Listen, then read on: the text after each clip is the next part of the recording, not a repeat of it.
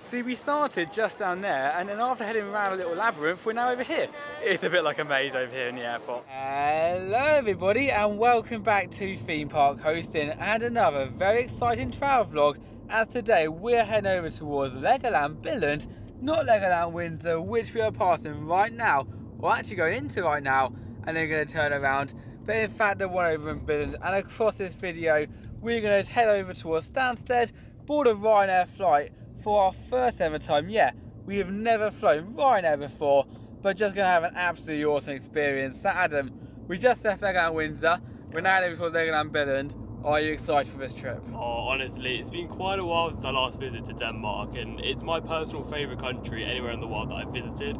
And yeah, I've been wanting to go back now for so long, and to finally be going back is really exciting. Of course, it's only a very short trip this time. We're only doing Legoland Billund. It's just getting back to the country and seeing the people again, and of course as well jumping back on another plane this year. Exactly. So no further ado, let's make our way over towards Stansted and head to Billund. And here we now make it for our first ever time over towards Stansted.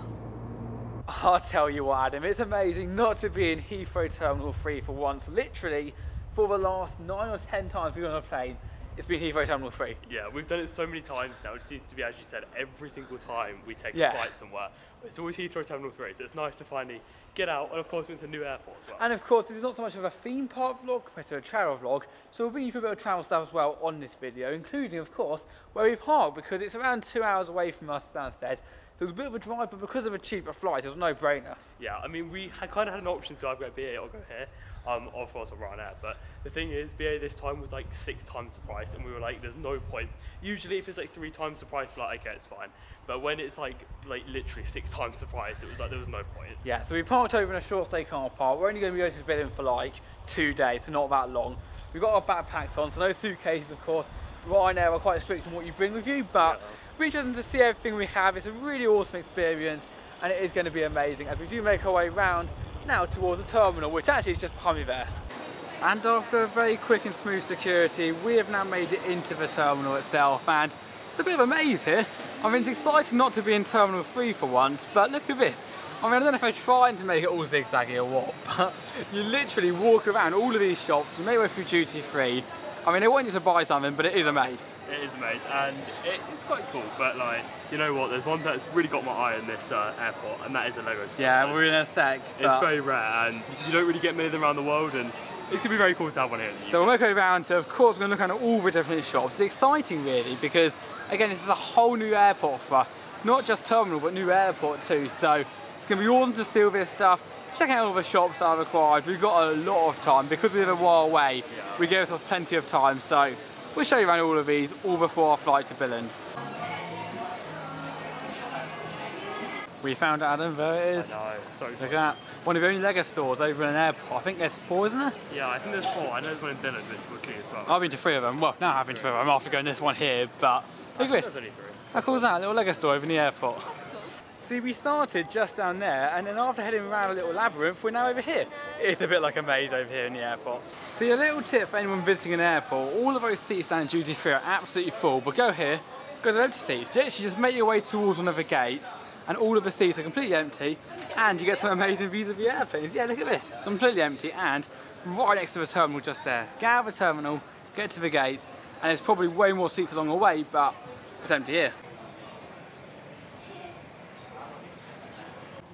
Well, we must have found the most quiet spot on the existence of mankind in this airport. Literally, just under the escalators, there is 1, 2, 3, 4 seats. Yeah. And that's us here, literally. There's no view now. I mean, it's almost too quiet.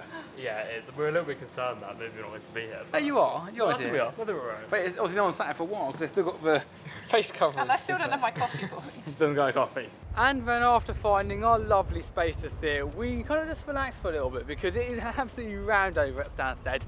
If you don't know, right now we're over here at Billund.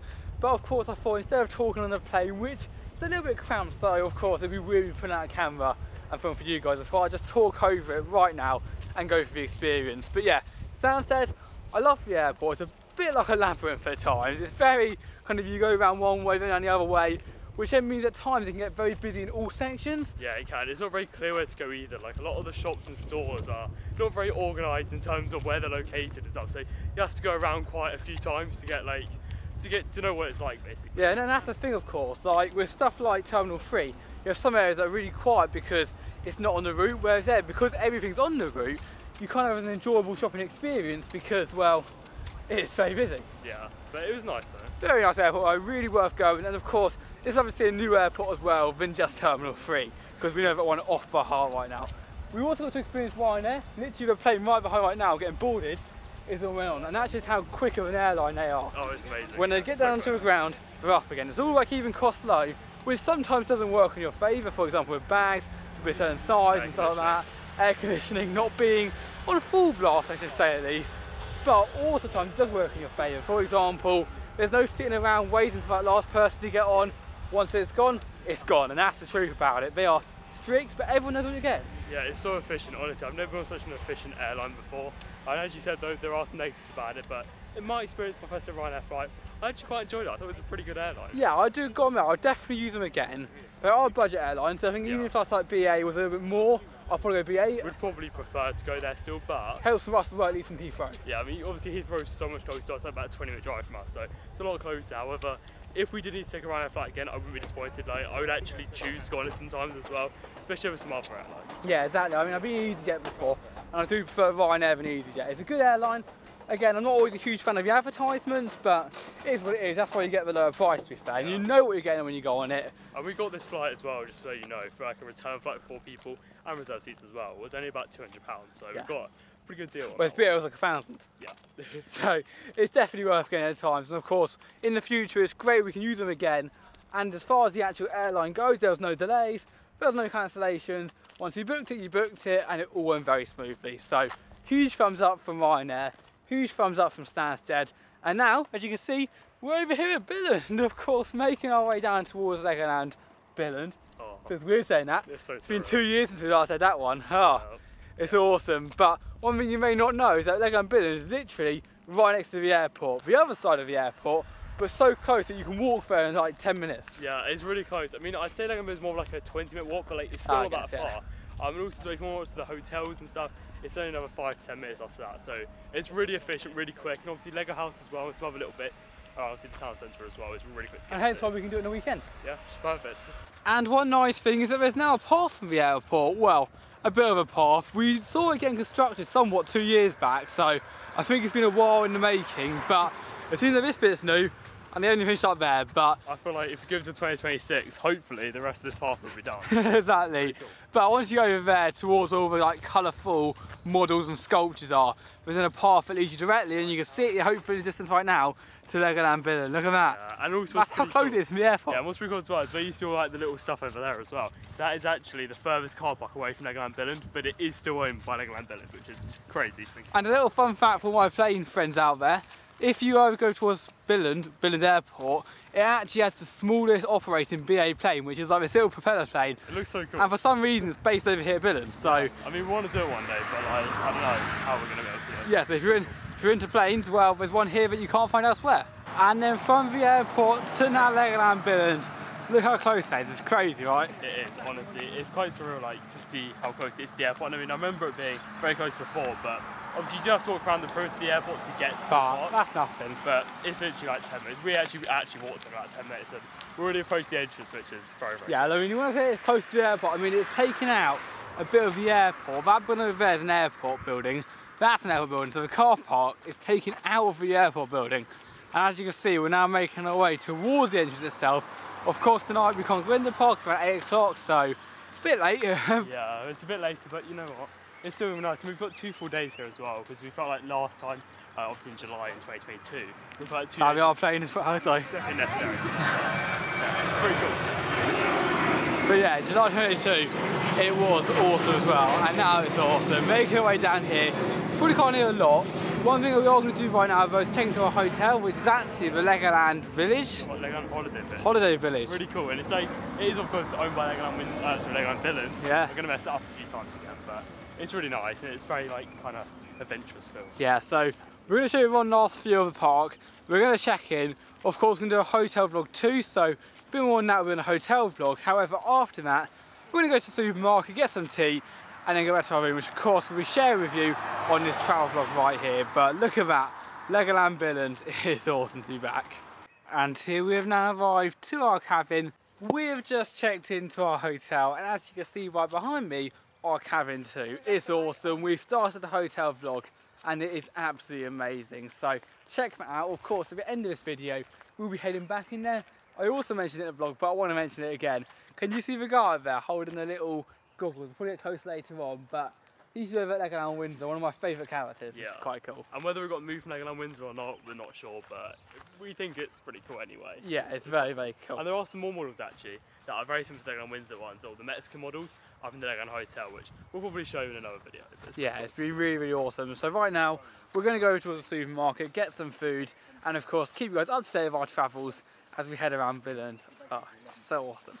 And for anyone who does not know, right next to Legoland Billund is this absolutely crazy place just through here. Welcome to Lendia, and it's the most bonkers water park, ski resorts, and all that shopping centre bazaars. I mean, look at this. So cool. How crazy is this? Okay, we've got all of our food right now, making our way back to the room, and that's the thing. Sometimes you feel like eating out, other times you don't. And today we're like, you know what, we're happy with either. So at the end of the day, we went over here. I got myself some nice steaks. You got yourself a takeaway pizza. We're heading back right now so we can all cook it up, but it's amazing. And the trays is going to pass right now, so it's quite embarrassing because they're going to stare at me. But it's awesome in there. I absolutely love it to bits. The land is awesome. Breakfast, get some food, and it's right to holiday village too. Yeah, it's so efficient, it's so quick to get here. It's even train, isn't it? Just behind there. There you go. It's so cool, I don't love this place. But yeah, they're so close by to each other. Yeah. I'm sure they help each other as well in terms of competition. But exactly, yeah. They've got to be partners or whatever because it just works really, really well. There you go, the trays are going, but we'll go down, cook some steaks up, and we'll see you in a second.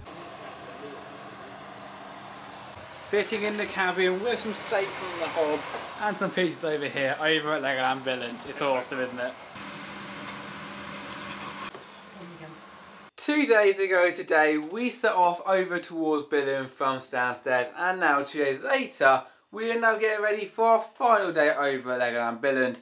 Kind of because I forgot to end the travel vlog, but it has been absolutely amazing. We have had so much fun heading around all of here, and there will be many vlogs from over on our adventure on the channel right now. But Adam, we are now finally over here for our final day. But how was the travelling? Oh, honestly, it was so good. It was actually better than I was expecting. Of course, we did fly RYANAIR this time, which was our first ever time, and I've got to say I'm quite impressed with it. It was actually pretty good.